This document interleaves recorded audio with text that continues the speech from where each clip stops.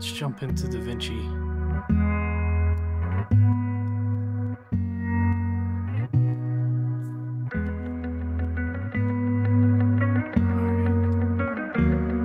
All right, that's a great spot for a transition. That one. Yeah, let's throw that one on there. What the?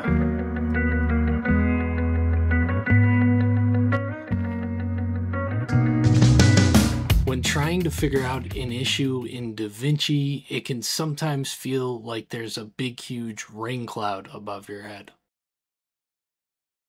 If you've recently run into this issue with not being able to attach transitions between your clips in Davinci, that's what we're going to be solving today. Let's jump on over there. All right, so now that you guys are in Davinci, I just have this clip of cars passing by, this guy, and a traffic light. So I thought it'd be cool to make a transition between the two clips, but when I go to drag my transition between the two clips, nothing happened, and that's the problem.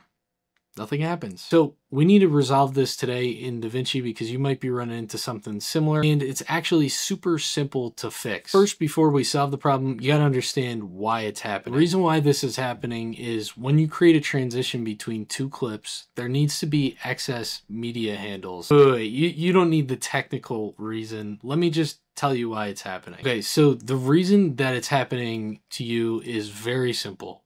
Is that you're using the original clips, the original B-roll that you started with.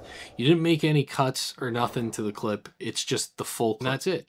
There needs to be some sort of cut on the footage in order to create the transition. The reason why this is, I have no idea. You ask the people that created this stuff. But if you want to solve the problem, all you really got to do is create some sort of cut. So that's what we're going to do. I'm going to go to a scene where there are no cars on the screen, like right now. I'm just going to cut up my clip. So I'm going to delete the second half of it, and I'm going to do the same thing with my second clip.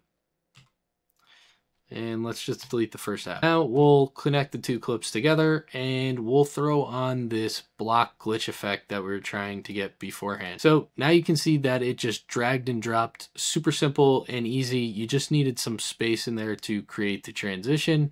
And now we can actually drag out the transition. And what you'll come to see is you can actually only drag out the transition as far as you made the cuts on one or both of the clips. So this is as far as the transition goes. You can make it any shorter than that, but that's as far as it goes. And now we got a nice smooth transition on here. So nice. That's the reason why you were unable to transition between two clips in Davinci. If you guys got something out of this video, as usual, don't forget to drop a like on the video and subscribe because I'm going to be making a lot more Davinci content and you guys aren't going to want to miss it.